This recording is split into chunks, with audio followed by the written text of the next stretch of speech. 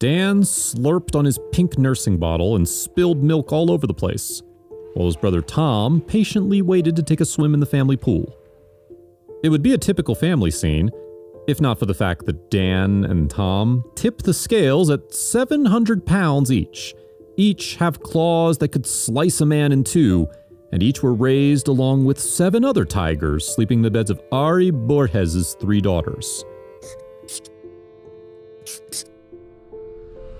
The big cats amble about his humble home in the middle of an industrial neighborhood in the southern Brazil city, even if experts say the situation is crazy and sure to eventually lead to a mauling, though one has yet to occur.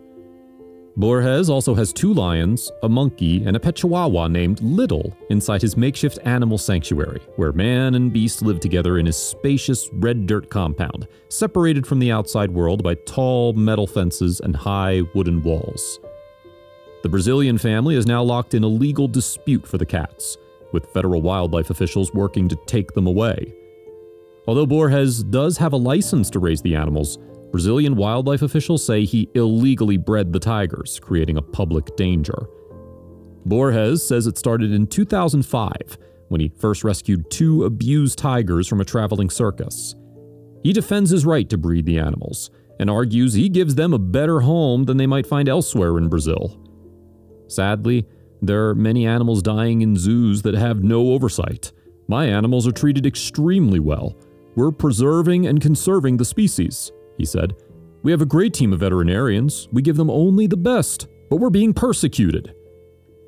IBAMA, Brazil's environmental protection agency that also oversees wildlife, declined repeated requests for comment.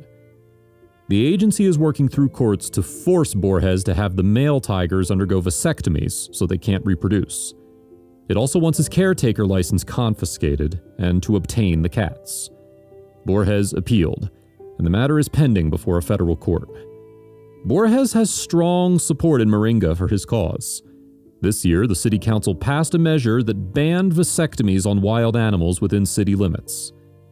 Next door to the tiger compound, Marley Mendez can see the big cats from her office window. I have nothing against them. They really don't bother, she said.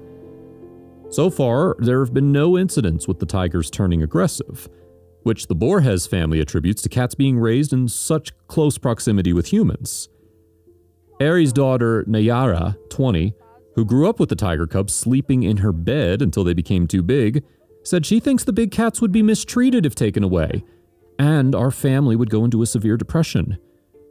Her sister Yuyara, 23, agreed, saying the cats are family.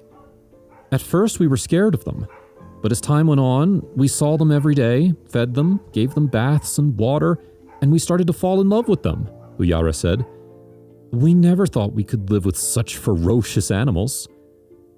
Yuyara trusts the cats so much, she even allows her 2-year-old daughter, Rayara, to sit atop them. Experts, however, question the Borges family's efforts. It's a very dangerous situation, especially if there are young children around. They easily trigger a tiger's hunting instinct.